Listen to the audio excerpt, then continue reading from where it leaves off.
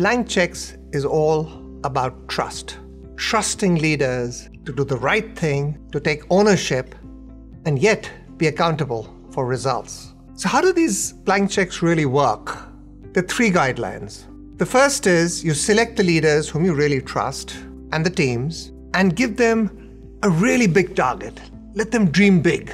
And these targets have to be achieved in a very short period of time. The second is the leader and the team puts together a short business proposal asking for the resources that would be needed, along with clear deliverables and milestones. The third guideline is to nurture these teams, make sure that they have an environment where they can succeed, and then monitor progress against milestones. Let's take an example. Let's take the case of Oreo. Now, Oreo is the #1 biscuit in the world by far. Oreo is over 100 years old. But for 95 years, Oreo was spectacularly unsuccessful outside the US. And certainly not for a lack of trying. So we called the Oreo team and we said, we know currently it's not doing well in countries like China and Indonesia and various other parts of the world.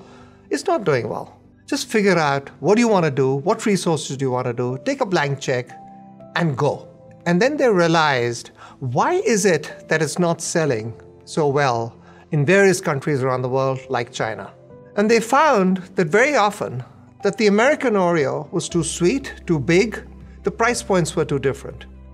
And they started experimenting then with a number of different products like green tea Oreo, wafers. Half these products failed. And that was okay. That was really okay, because the whole idea here was to give them freedom within the framework of keeping the Oreo essence core around the world, but then getting local products which delight local consumers. As a result of that blank check, Oreo went from a revenue of about $200 million outside the US to over $1 billion in revenue in 6 years. More importantly, gross margins outside the US were very healthy. What are the lessons that one can learn from giving blank checks? And again, this is equally applicable to small companies and large companies. The first is you get people, you trust people to do the right thing, and you make them act as owners.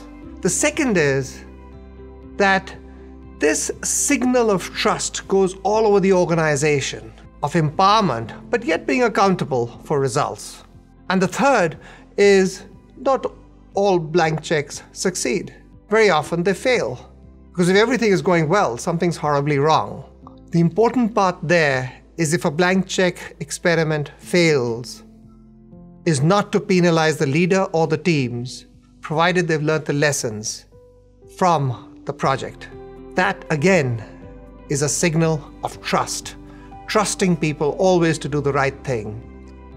And making sure then you celebrate not only successes, but also celebrate and learning from failures. Over years of experimenting with blank checks, we found that in companies, you have a choice. You can either be cozy or you can trust people and get them to fly.